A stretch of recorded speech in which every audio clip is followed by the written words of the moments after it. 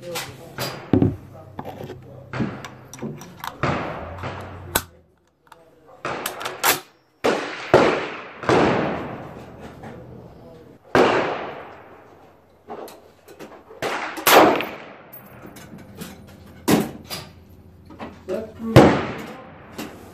Set screw loosening up? I don't know. Something feels a little wobbly. I bought it for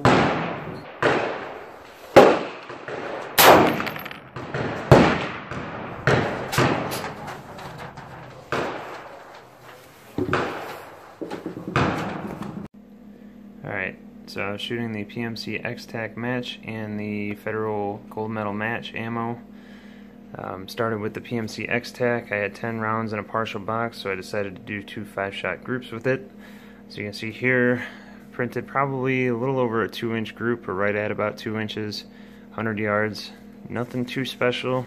Had a decent little group in the middle, and then these 2 shots that went a little outside of the white circle there.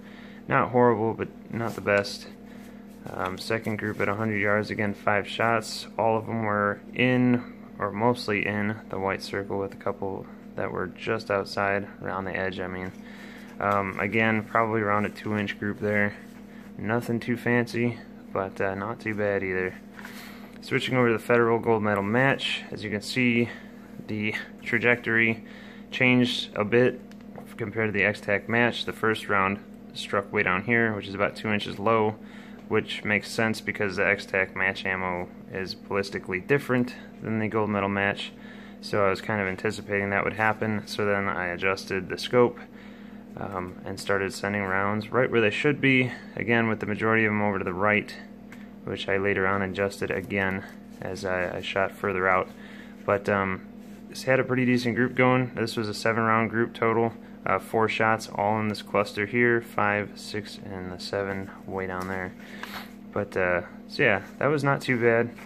Second group at 100 yards, Federal Gold Medal match, of course. This is probably about 1.5 inches maybe, if even that. Yeah, probably about 1.5 inches.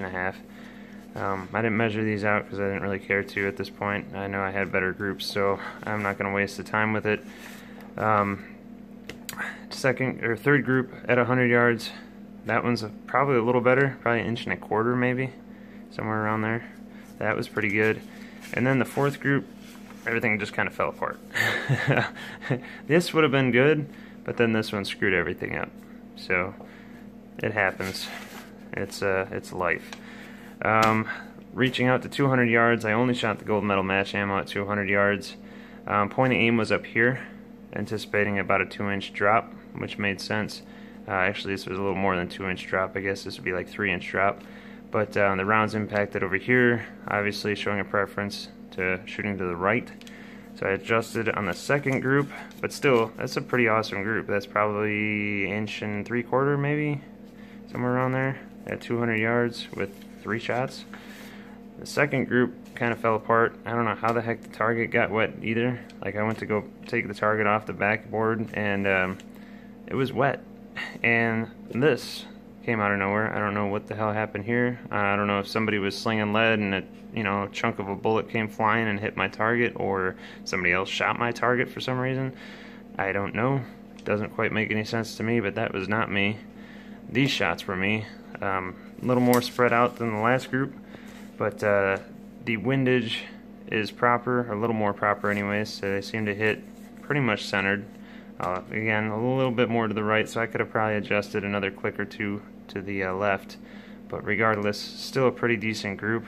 Probably 2 inches at 200 yards. Not too bad. So that's all I have for today. Didn't want to waste too much ammo, and that place was busy. But yeah, they had 50. I think they had 57 or 58 lanes there, and everybody had a bench when I walked in. So I actually had to wait for one. But pretty cool. Got to spend some time there. Got to send some rounds down range. Still, the targets are nowhere near as good as these here from December of last year.